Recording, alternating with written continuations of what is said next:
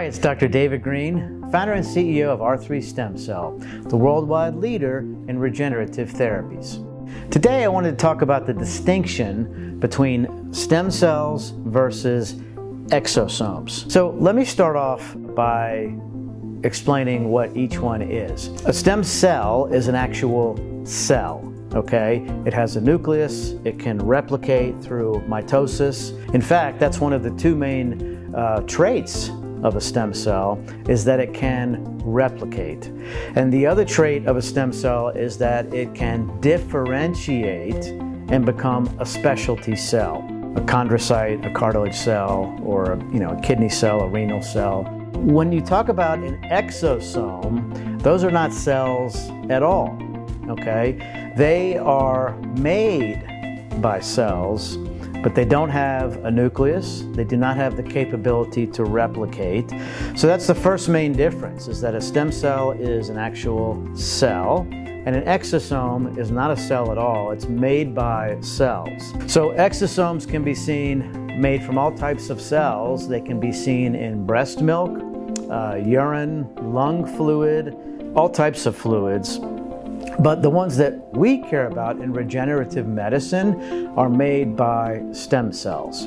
Whether it's a bone marrow-derived stem cell, an adipose-derived stem cell, or what we use a lot at our centers, umbilical cord-derived stem cell. The way that I think of an exosome is as a soap bubble. So within a cell, you can have a little bubble that's formed. It's surrounded by fat, and in it are components such as growth factors, cytokines, mRNA, maybe some DNA, and other types of proteins that are within the soap bubble.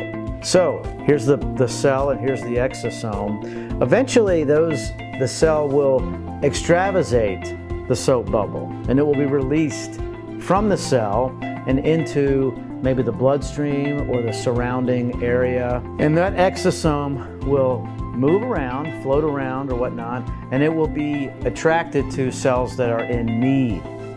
And then it can help release the payload, which is, like I said, cytokines, growth factors, mRNA, other proteins, and help to facilitate repair and regeneration. When we do regenerative therapies around the world, we typically will include a separate tissue biologic of exosomes along with the stem cells to work together in combination to enhance the ability to facilitate repair and regeneration. So one thing to notice, what's the difference between the two? Well, my kids come in my office sometimes and they don't really care about seeing me. They want to play Xbox, so I got one of the controllers here. And then I just found a rubber band. So let's pretend that this is an exosome and this is a stem cell. The difference in size is 100x. So exosomes are 100 times smaller than a stem cell. So that's one thing to keep in mind. So what does that mean? One thing that it means is that exosomes are very, very, very small, 30 nanometers to 150 nanometers. Whereas stem cells, multiply that by 100, and that's how large they are. But there are a lot more exosomes in one vial than there are stem cells. So here's an example.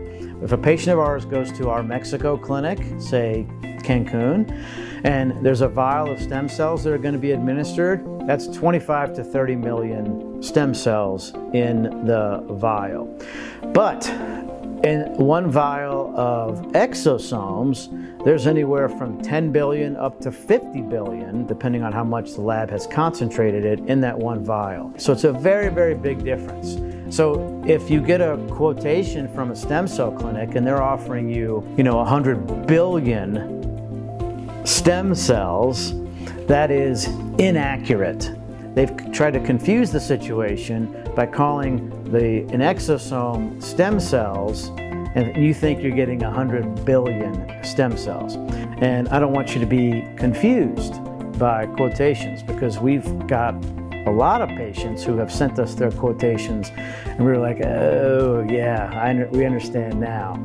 That is the difference, really, is that exosomes are much smaller, they're much more numerical, And when we give treatments of, say, anybody who comes to our Mexico clinics and they get 50 million stem cells, for instance, we give them for free a vial of exosomes, which has anywhere from 20 to 50 billion. Visit us on the web at r3stemcell.com. Lots of educational information on there. There's a nice link to our YouTube channel. We have hundreds of videos and testimonials from success stories around the world.